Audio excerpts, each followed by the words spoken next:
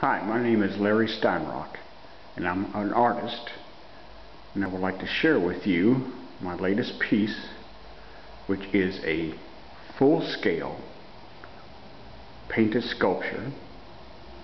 The title of this sculpture is Jack Mason and the Rocket 6 Early Dawn Prep.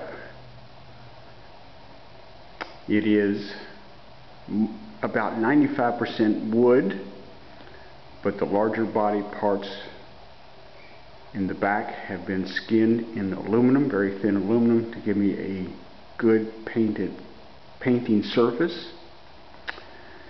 And let me show you and explain to you why it is a painted sculpture, because we can see here reflected in the side of the car the driver, Jack Mason, with the sunrise in the back. And if we follow down the car, we can see the reflection of the old pagoda that appeared in 1926, and the ghost of Harry Miller, a famous race car designer and builder, and one of his famous front drive cars.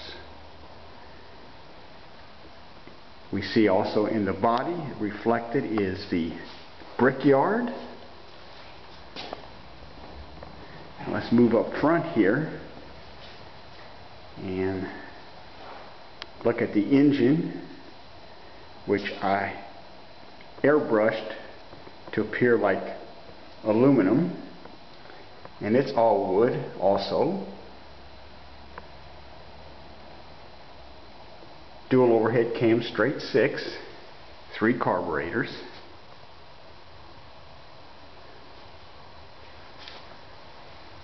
And here in the grille,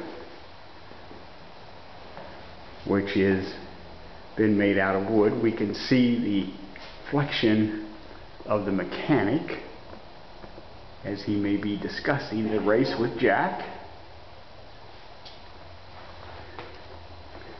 And moving on to the other car, well, here's the logo, the Rocket 6 logo that I designed for it.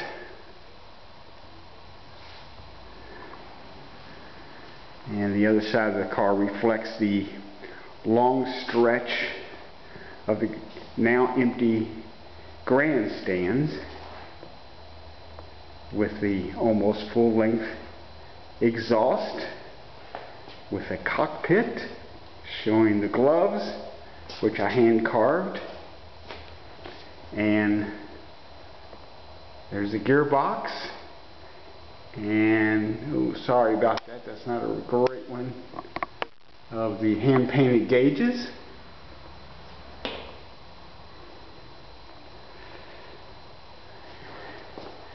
And coming around to the rear end, and I'll give you a little bit of detail on some of the suspension, which is all wood again. And there you go. I'd like to thank you for watching this video.